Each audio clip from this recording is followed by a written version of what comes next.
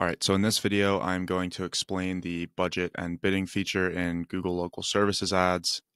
This is a question that I get asked a lot. How should I set the bidding strategy? What should I put my budget as? And to keep things simple, what I would typically recommend is each week go in and make the budget 3 times what you've spent in the previous week. And then that gives you room to grow and shows Google that you're hungry for more leads. But sometimes that doesn't work. And this client here, they're a smaller company in a competitive market. So they were struggling a little bit at the beginning. We kind of tried to do a few different things, but I'm just going to explain the bidding strategy to start things off. Automated bidding, you set a budget, and then Google will know that that is like the maximum amount you want to spend per week. You can also do manual bidding, which would make it like per lead.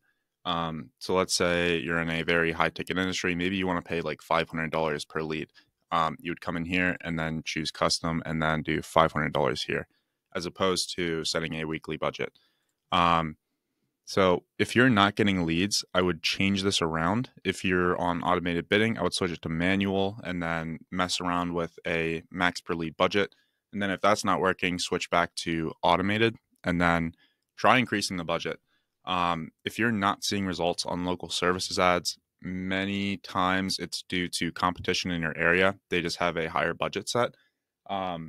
Typically, you just want to increase the budget and see if that makes a difference. Just let it sit for a week and see if calls start coming in. And you're typically never going to spend the budget that you actually have set unless you set it super low. So just show Google that you're willing to spend more in your budget and bidding. So hopefully this video helps you if you are looking for guidance on using the budget and bidding feature on Google Local Services ads. If you have any questions, let me know.